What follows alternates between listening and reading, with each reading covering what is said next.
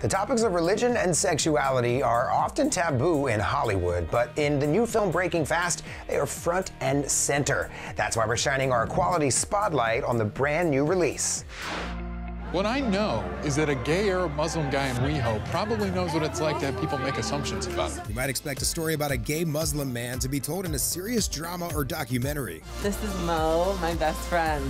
He's a doctor. Did I mention he's a single doctor? But Breaking Fast is actually a romantic comedy from writer-director Mike Mosallam. It is about Mo, who is a gay practicing Muslim who is reeling after some heartbreak. Fast forward a year and Mo meets someone new, Cal, played by former OC and Men at Work star Michael Cassidy. When I finished the script, like, if this doesn't work out, if I don't get to make it, I want this movie to be in the world. I want people to see it, because there's no way that the guy in this movie, who is a devout Muslim, who believes that his faith directly enhances his orientation in the world and in his intimate relationships, he can't be the only one. There's no way.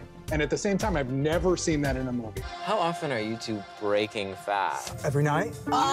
Every night? The film, set during the holy month of Ramadan, finds Mo and Cal getting to know each other during the nightly meals held after a day of fasting. I am a devout Muslim. I fast every Ramadan. I love the month of Ramadan. It is at the core of what I know to understand of my faith, you know, and that is family, together. Most Muslims would shun you for being gay, and most gays don't really get down with God.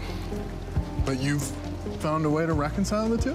I understood the sort of intersectionality of his openness to other people's cultures that he doesn't have firsthand experience with, and also his pain. I understood that there are parts of him that he would prefer to hide. You deserve to be loved.